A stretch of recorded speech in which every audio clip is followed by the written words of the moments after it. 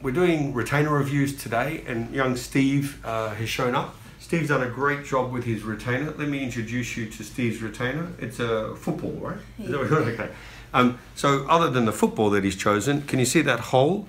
That hole is for the tongue. This is called a Morales style retainer. It's like a standard Hawley, but I put a hole in the spot, and then we work with our oral myologist so that the tongue can go in the right position. Now that's important in Steve's case because when Steve started, he was extremely tongue-tied and no one had picked that up, even though he was like 9.5. So that's a worry, right? Because he was tongue-tied, of course, the tongue was sitting in the wrong position, causing this open bite, and you can see the tongue thrust.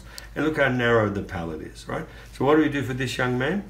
I widen the upper jaw to make room for the impacted teeth, and you can see the nice arch form we've created. We also did a tongue release, and I'll show you now how easily he can lift his tongue up. And you can see good range of motion. Bite together, close together, and you can see open bites closed.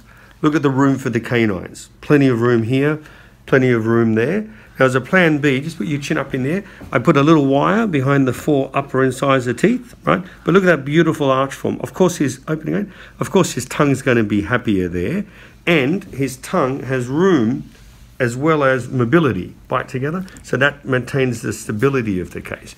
So the point I'm making here is don't wait for children who have no room and are tongue-tied and don't do anything. And then they end up having 4 teeth out. They end up still being tongue-tied, which affects their oral hygiene, affects their speech, affects their swallowing, etc. That's where Steve started, right? No way those canines would have come down on their own. This is the mid-treatment x-ray after we had expanded and used 2x4. Look where it starts, look where it is, and the baby canines have fallen out now, and those canines have dropped in beautifully.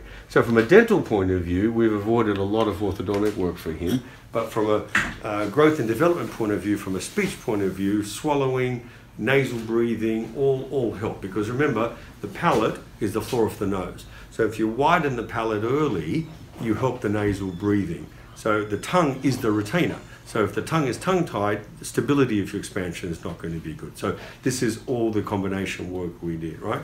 Okay, Steve, good man. You keep wearing your retainer and we'll see you again in another 6 months, okay?